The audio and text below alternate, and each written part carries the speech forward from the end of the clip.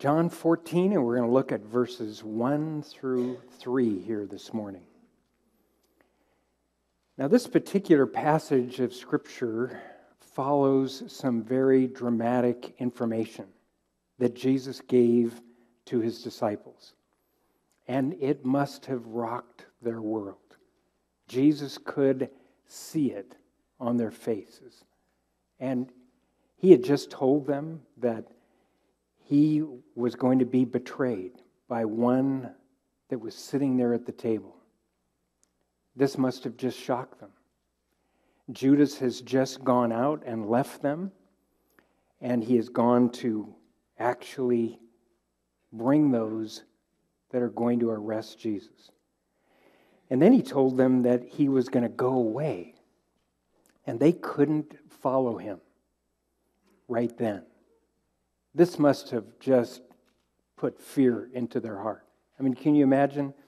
You've got thousands of people following Jesus, and Jesus says, I'm leaving, and I'm going to leave all these people for you. You think to yourself, oh my goodness, what am I going to do? And then he goes on to tell them that in their hearing, that Peter specifically is going to betray Jesus. Again, tremendous shock. But he goes even further than that. He tells them that every single one of them is going to stumble that very night because of him. This is not found in our text, but found in Matthew 26:31. There Jesus said, all of you will be made to stumble because of me this night. For it is written, I will strike the shepherd, and the sheep of the flock will be scattered. So Jesus tells them this, and he must be able to see on their faces their total dismay, their total shock, their fear, their anxiety in their hearts. And this is why he says what he says in this text. Let's just read it. Verse 1 of chapter 14. He says, let not your heart be troubled. You believe in God, believe also in me. In my Father's house are many mansions. If it were not so, I would have told you. I go to prepare a place for you. And if I go and prepare a place for you, I will come again and receive you to myself, that where I am, there you may be also. So Jesus says these words to them at a moment that was of great need. They had troubled hearts. He knew that, and so he speaks these words. Now, the ideas and the truths that we're going to share with you this morning here in verses 1 through 3 are just the greatest issues that he wanted to start with to try and calm their troubled heart. But in reality, all of what you have in chapter 14, 15, and 16 are all spoken to that end. So I want you to see these 3 chapters as really how the Lord is trying to calm their troubled heart. He will go on to say to them that they need to be men and women of prayer. They need to be men that are crying out to God in prayer. They need to be filled with the Holy Spirit, that he's going to send the Holy Spirit to fill them. And then he tells them, I'm going to come and I'm going to live inside of you. I'm going to live inside of you. You are going to be in me and I in you. So he makes this very clear to them just in this 14th chapter. But the issues that he addresses here to begin with are really the most important issues. And this is where we need to begin this morning. Now, every one of us in this room gets a troubled heart at some time. And how do you deal with that troubled heart? What do you do? How does the Lord want to minister to you in that time when you are troubled? Well, the counsel that he gives here is powerful. It's essential. Because, if you just listen to the evening news, it should trouble your heart as to the moral decay of our country. If you look into your own life and see the struggles that you go through personally, this should trouble your heart at times. Or maybe you're having a troubled time with your son or daughter. You're struggling in your parenting, or you're struggling in your marriage, or whatever the case may be. There's a whole lot in this world to cause me to have a troubled heart. And so this is what Jesus says about how to deal with a troubled heart. He says three things very clear here. First, he commands them. He says, "Let not your heart be troubled." Now, when you read that, you think to yourself, well, that's easy to say. Anybody can say that. It's another thing if you're living it, if you're walking in it. You see, have you ever had anybody tell you that? You're just totally distraught. And someone says, now calm down. Now take it easy. Now, just trust the Lord. And you're thinking, yeah, that's so easy to say. But it is the truth. It is the reality. It is what you need to do. You need to let not your heart be troubled. Now, the important thing in this little phrase here is that it's a command. This is in the imperative mood in the Greek, which means it's a command. He's commanding them, don't let your heart be troubled. Don't go there. Don't go down that road in your head. Now, if Jesus commands them to do something, will he not give them the power to do it? That's the only question you need to start with in your mind. If he commands them to do it, they are able to do it. And God will give them the grace to do it. Jesus said in Matthew 19:26, Jesus looked at them and he said, with men this is impossible, but with God all things are possible. If God can create the heavens and the universe, if he can create you and me, if he can take care of everything that's going on in this world and in this universe, then he can take care of this one small thing. He can help you to control your thoughts and your heart. This is what God commands. So, did you know that you have a responsibility, a right to control where your heart goes, what your mind thinks? Do you understand that? Do you understand that that is your responsibility according to Scripture? Probably the best known passage that I could quote to you this morning is in Proverbs 4:23. It says, keep your heart with all diligence. Why? For out of it are the issues of life. So you're to keep your heart. That's your responsibility. Because where your heart goes, so goes your life. So goes your walk. So goes your relationships. Not only with God, but also with people. So you have the responsibility and the right to control where your heart goes. So when Jesus says, let not your heart be troubled, he's saying, don't go there. So this is your choice, your responsibility. Now, the word heart and mind are really synonymous terms. You will see Jesus throughout the Gospels. He will use these words interchangeably in the Scripture. And so when he commands them, he asks them, why do you think this? Why are you thinking that? He's saying, why is your heart in this place? Or sometimes he asks the question, why is your heart so troubled? In another Scripture, he's saying, why are you troubled in your mind? So you'll see these words used synonymously. And so controlling your thoughts will control your feelings. Now, this is something that I deal with in my book, Winning Your Personal Battles. I wrote an entire chapter on this subject because this issue is critical. Controlling what goes on in your mind will determine how you feel and how you live.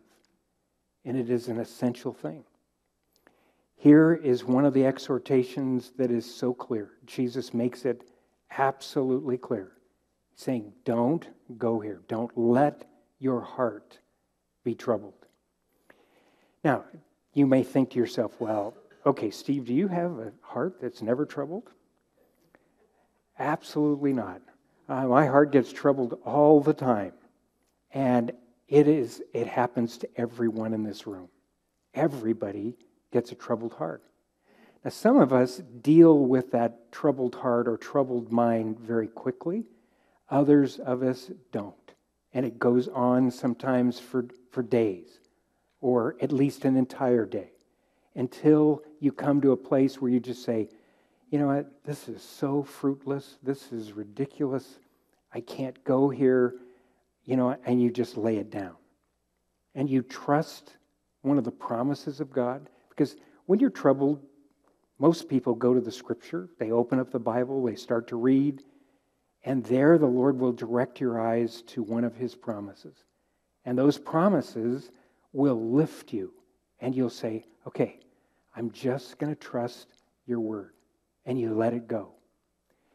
But there are some times that you get hurt by someone very deeply, or maybe you hurt someone very deeply, and you go to bed at night and you start thinking about that issue, and you replay the video in your mind over and over again. You replay the audio and what they said and what you said, and you've been there, haven't you? Everybody's been there.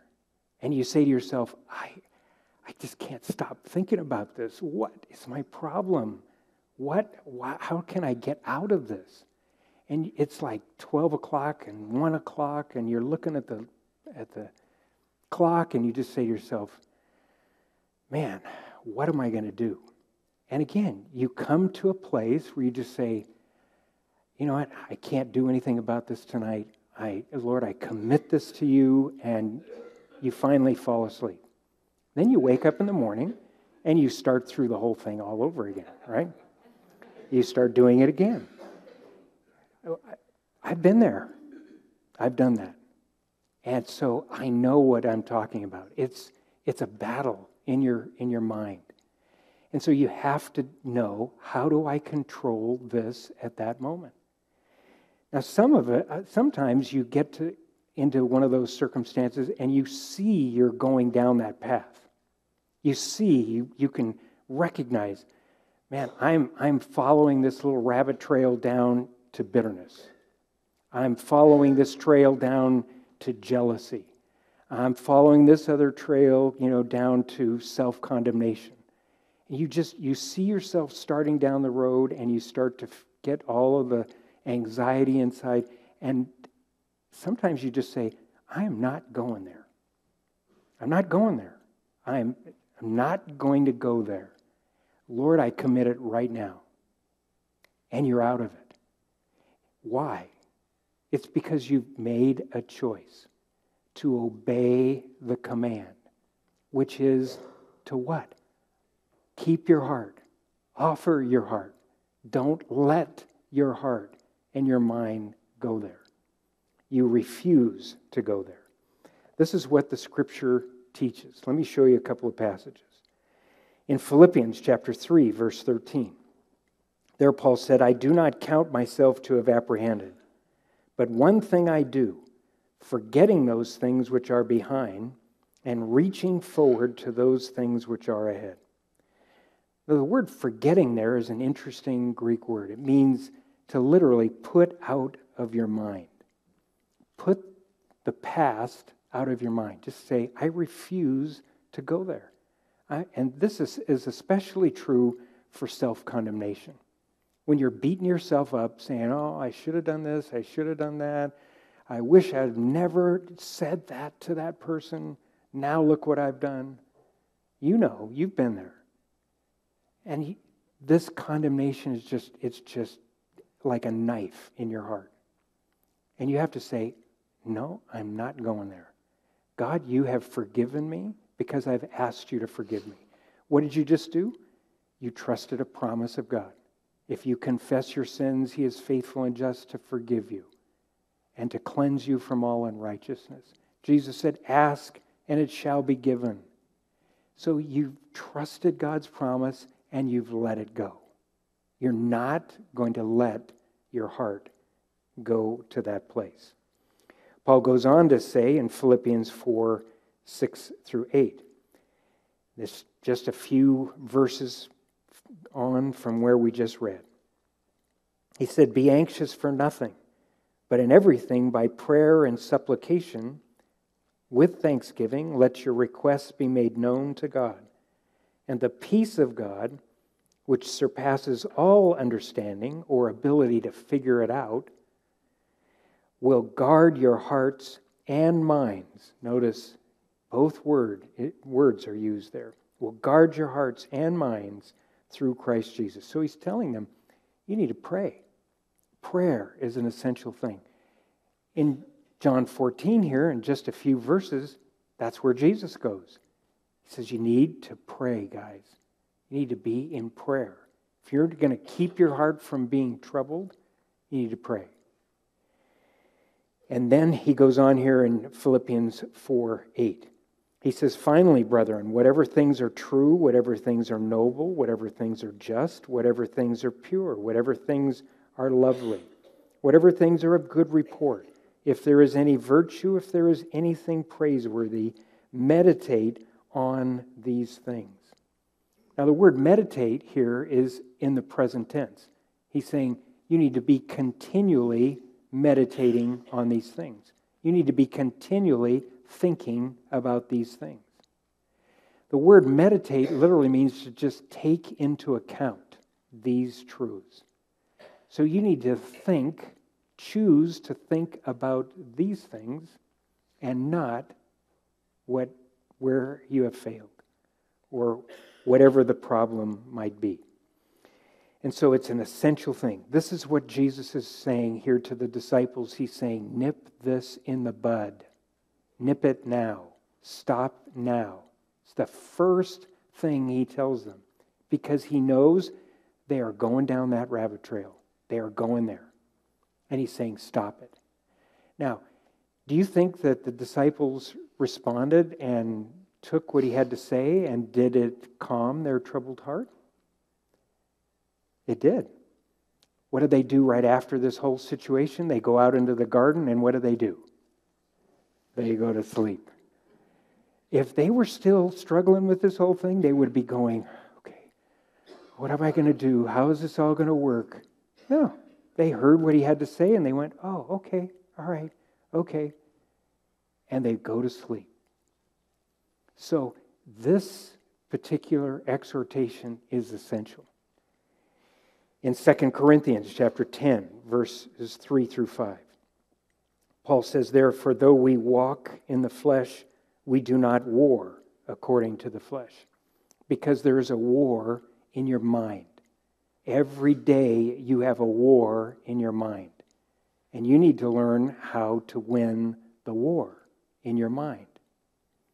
He tells us here, he says, the weapons of our warfare are not carnal, but mighty in God for pulling down strongholds. The greatest weapon you have to pull down those strongholds are the promises of God. Because putting your faith in his promise is what delivers you. And it is a mighty weapon. It's not a carnal weapon.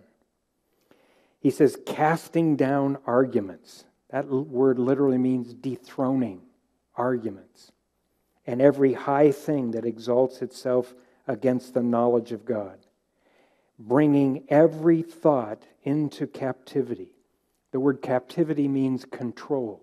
It's the meaning of the Greek word, control. Bringing every thought into control to the obedience, literally the submission of Christ. So this is what Paul says to do with your thinking. You have to learn how to control what you think. You have to choose to what you're going to think about. And if it's something that is exalting itself against the knowledge of God, against the promises of God, it's wrong. That's it. It's wrong. Reject it. Dethrone the ideas, the truths from your thinking, and trust in what God's Word declares.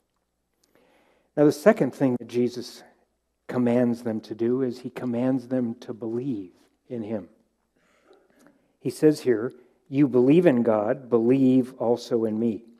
Now, that last little phrase, "believe also in me," is also in the imperative mood in the Greek, which means it is also a command. So he's commanding you to believe in him. Now, again, if he commands you to believe in him, is that possible? Yes, it is possible. He has given to every single one of us a measure of faith. And so you must choose to put your faith in him. And that is what will calm your soul. Now, faith in God, Jesus said here, is equal to faith in Jesus. So Jesus here is claiming, again, equality with God the Father. Now, Jesus has done this every single time throughout his ministry when he comes to a question of who he is and what relationship you have with him. He deals with this equality. And I've mentioned it every single time he has made these statements. Here it is again. If you want to believe in God, you need to believe in me, because they are one in the same. Don't see any difference between them. But his point here is fundamentally that faith is the key to not giving in to a troubled heart. That is what keeps you from giving in, from letting your heart become troubled. Faith in him. This is an essential thing. Now, faith is a choice. It's a faith. It's a choice to believe in him. Every single one of you has that choice every single day. Over whatever struggle, whatever problem comes into your life, you have a choice. I'm going to either trust him or I'm not going to trust him. I'm going to commit this into his hands or I'm going to work it out myself. That's your only option. There isn't anything in between. So faith is a choice. This is why Paul called faith the obedience of faith. In Romans 1:5, he says, through him, notice, through him, we have received grace and apostleship for obedience to the faith among all nations for his name. So faith is something that you need to, well, it's a command, so I need to obey the command. Obey the command and put your trust in him. Now the question is, what do you put your trust in? Again, I've already stated it. It's the promises of God. When you put your faith in the promises of God, whatever promise deals with your specific circumstance, then you put your faith in him through his promise, and that is what lifts your heart. Now, every one of you have done this at some point. I know you have. If you've had a relationship with the Lord for any length of time, and you've opened the Scripture when you're troubled, you begin to pray when you're troubled, you're going to come upon God's promise, and it's going to take hold, and you're going to take hold of it by faith. And that's how it takes hold of you and your heart, and it lifts your heart. And then you begin to walk. Now, sure, the walk might be a little unsteady. It may be a little shaky, and you may have to go back to that promise many times, but that is what sets you free. It's that simple. It's no more difficult than that. This is why Jesus put an if in front of this word believe so often. It's an if. It's a choice. You know, you've heard me say it many times. The Bible is an iffy book. There's lots of ifs in it. And that clearly denotes that there is a choice. And it's your responsibility to make that choice. And nobody can make it for you. Notice he says in Mark chapter 9, verse 23, Jesus said to them, "If you can believe, all things are possible to him who believes." That if is a big if. John 11:40, to Mary and Martha, Jesus said, "Did I not say to you that if you would believe, you would see the glory of God?" You see, over and over again, you will find this word, if. It denotes a choice, and the choice is what you need to make. Will you choose to trust him? Now, for the disciples, they needed to choose some very specific things and promises to trust in. They needed to trust first in the sovereignty of God, that God had all these circumstances all in his plan and in his hand. He was working all of this out for his perfect plan. They see this after the fact. I mean, Peter in the book of Acts says later, God, according to his foreknowledge, brought all of this to pass. And he saw that it was all a part of the plan, that Christ would be crucified, that he would rise again, that he would fill them with the Holy Spirit, and that one day he would come back to this earth. He saw it all as an incredible plan. That's hindsight. Looking forward, you have to just simply trust the promise. You have to trust his word. This is what he said, and this is what he will do. That's the only way you get through that. And so you either believe God's sovereign hand has all the circumstances of your life, or you don't. It's that simple. You believe it, or you don't. David, in 1 Chronicles 29, he says this at the end of his life. He clearly believed God was sovereign. He says this, "Yours, O Lord, is the greatness, the power and the glory, the victory and the majesty. For all that is in heaven and in earth is yours. Yours is the kingdom, O Lord, and you are exalted as head over all. Both riches and honor come from you, and you reign over all. In your hand is power and might. In your hand it is to make great and to give strength to all." You see, David looked back on his life and he said, "Lord, this is all you. Everything that has taken place, all the blessings that you have given, they are all you. Your sovereign hand have brought this to pass."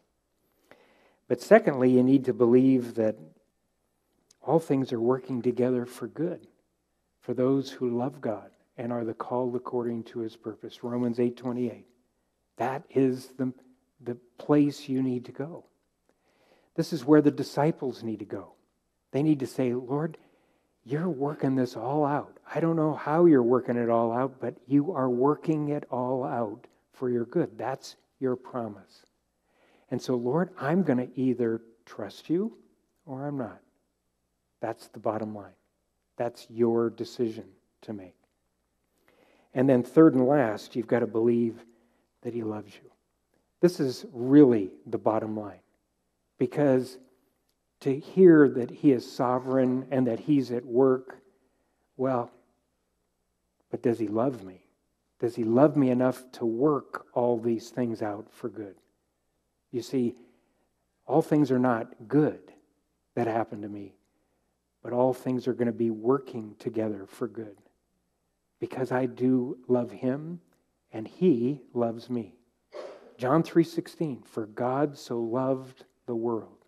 There it is. That is the truth. Now you either believe his word or you do not believe his word. That he either loves this world and he loves you or you do not. Jesus is going to focus in his prayer in John 17 upon this fact. The last words that he says to them Go read it. It's powerful. He's saying, I love you. That's where he leaves them. It's the bottom line.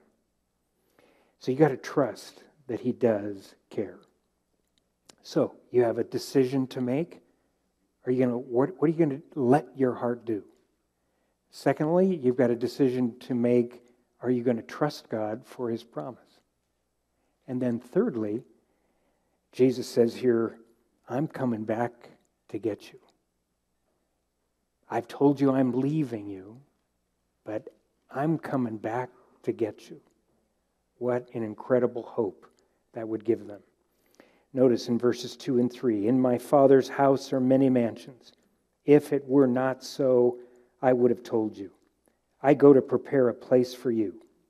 And if I go and prepare a place for you, I will come again and receive you to myself, that where I am, there you may be also. Now that's music to their ears, let me tell you, because they are concerned.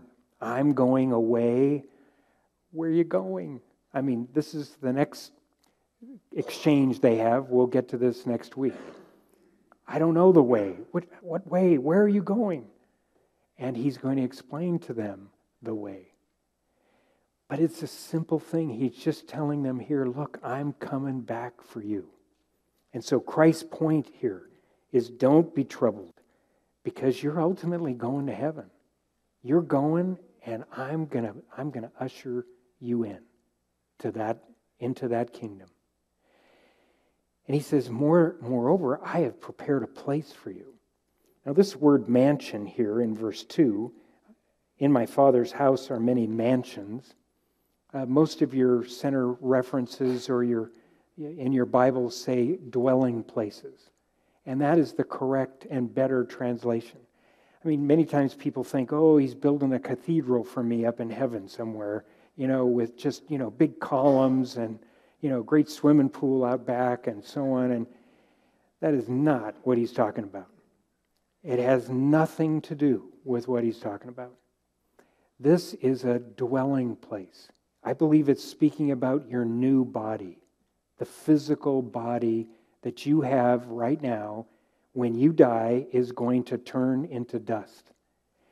And in 2 Corinthians chapter 5, Paul says there, if this earthly tabernacle dissolves, he said, I have a building of God eternal in the heavens, or a dwelling place that's eternal in the heavens. And that dwelling place is that new body. And so that'll be better than any, mansion, let me tell you. You get a new body, especially the older you get, the more you long for a new body. And so I'm looking for a new body.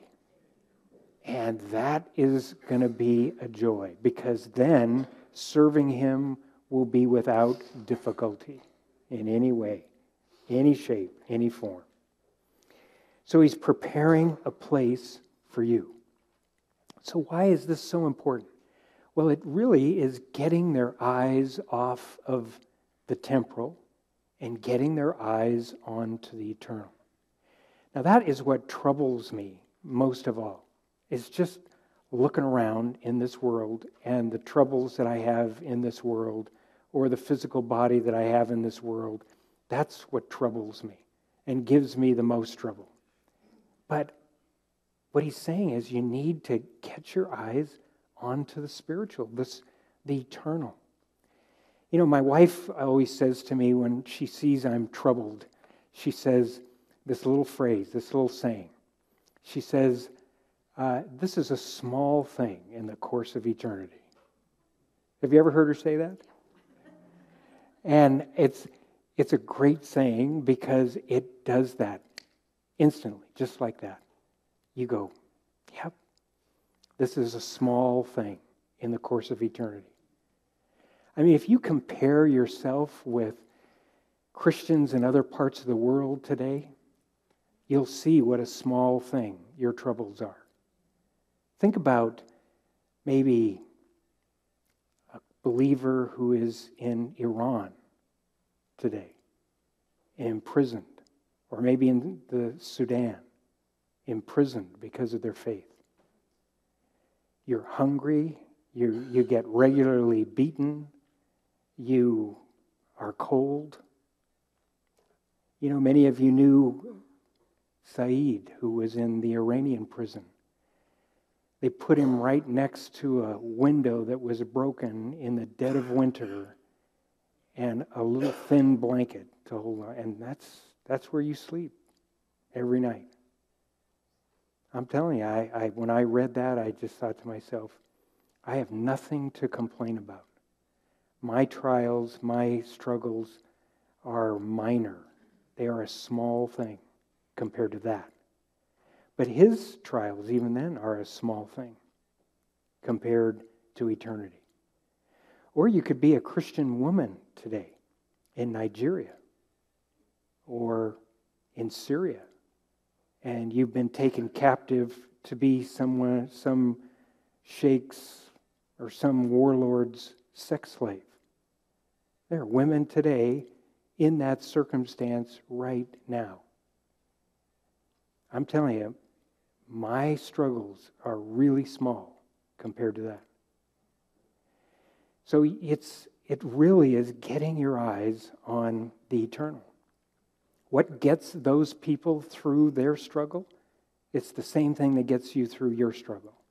It's focusing on the eternal. This is how Paul described it in 2 Corinthians 4:18. He says, "While we do not look at the things which are seen, but at the things which are not seen. For the things which are seen are temporary, but the things which are not seen are eternal." So you can't look at really, it's all temporary. Everybody in this room, your body is temporary. It's just a temporary dwelling place. It's a tent, the Bible says. And one day you're going to move out of this tent. And you're going to leave all your stuff for someone else to decide what they're going to do with it all. And that's it. And you're going to be in the presence of God, or you will be apart from the presence of God. That's your only option. So you have to make that decision. Where do you want to spend your eternity? So keep your eyes fixed on the goal. That's the point. That is what gives a person hope. When you realize that you're going to be with him and you're going to see him as he is and you're going to be like him when you see him, that gives tremendous hope. John said it this way in 1 John 3, verses 2 and 3. He says, "Beloved, now are we children of God, and it has not yet been revealed what we shall be. But we know that when he is revealed, we shall be like him, for we shall see him as he is. And everyone who has this hope," notice, this is the hope, "purifies himself just as he is pure." So if you want to know what motivates someone to holiness, what motivates someone to be obedient to God, to be obedient to the faith, it's this hope. If you want that motivation inside that drives you forward, this is it right here. If you know where you're going and you know one day you're going to see him face to face, that's what Jesus is telling him here. I am coming again. And he is coming again at your death or at the rapture, one of the two. And he is going to receive you unto himself. And that is the joy, that is the hope you should be looking for. And that should purify your heart and motivate you to pursue him, to follow him, to be a light for him. That's your motivation. And there is no higher motivation than that. It is the supreme motivation. And so I pray that today you would stop and say, okay, I'm going to meet him face to face. But will you be received by him? That's the question. Will you be allowed into the kingdom? Will he usher you in to his kingdom? That's only something that you and he know, because I don't know anybody's heart here. But the question is, are you sure? Are you sure you will be received? If you're not sure, you need to respond to Christ. You need to respond to his outstretched hand. You need to confess him as Lord of your life and receive his forgiveness. You can do that just simply by prayer, by asking him to come in and take over your life. And I would encourage you, if you're here this morning and you're saying, I'm not sure, come down here forward after the service. There'll be some men and women down here. They'd love to pray with you. They would love to lead you to him. It's your decision. It's your choice. Let's go to him in prayer. Father, we thank you so much that, Lord, you want our hearts to be untroubled. You want our hearts to be full of joy. And Lord, that is your message to these, your own. These disciples need to hear these words, and we as your disciples need to hear these words. We need your comfort. We need that encouragement. We need that assurance and hope. Lord, we pour out our hearts to you this morning. We ask that you would come and take over, fill us with your Holy Spirit, live in us, Lord, and help us to make that choice, that decision every day to not let our hearts be troubled. Help us not go down that road. Help us to trust your promise. Lord, we do this morning. We trust your promise. You're big enough, Lord. You can handle us and everything in our lives. And so, Lord, we commit ourselves to you. We commit our loved ones to you, Lord, especially those that do not know you, or those that are struggling in their faith towards you. Lord, we commit them into your hands, Lord. You are big enough. You can send your people. You can send your Spirit. And Lord, we trust you to do that. Help us, Lord, to be a light and be used by you when you send us to someone that you want to speak to. Lord, we trust that you'll do that in Jesus' mighty name. Amen.